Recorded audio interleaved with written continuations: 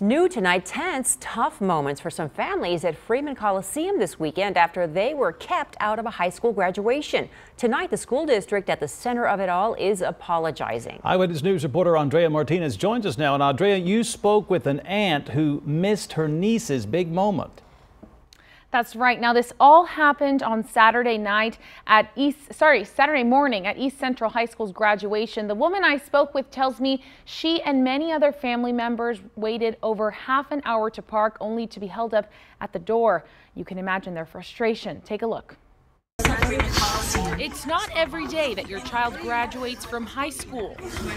And this is not how you'd expect to spend the big day, outside of the venue. That was the reality for many family members on Saturday who couldn't get into Freeman Coliseum during East Central's graduation. She was upset. I mean, the tears are just pouring.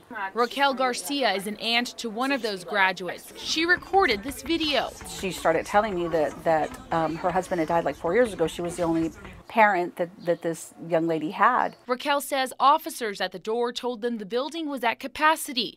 A spokesperson for the Freeman Coliseum tells us that's true. The Bexar County Fire Marshal made that call. Eventually, officers let people in as others came out. My niece had already walked the stage, which is pretty upsetting, especially for my mom being 78. I mean, of course, she wants to see her grandkids graduate. Derek Howard, executive director of the venue, tells us this is an issue with many schools. He told us with up to 750 students walking, the crowds are just getting too big. He said it's up to each district to implement some sort of ticket system, something he says he will strongly encourage ECISD to do next year. A similar situation happened at Freeman Coliseum on Sunday with Madison High School's graduation. A spokesperson there tells us the principal sent out reminders telling parents to arrive early. ECISD sent us their statement saying they deeply regret anyone being denied access to the graduation ceremony. This year, the issue was exacerbated by short notice of limited parking and increased traffic due to a simultaneous event at the AT&T Center. ECISD will continue to review options and choose what is most beneficial for our community.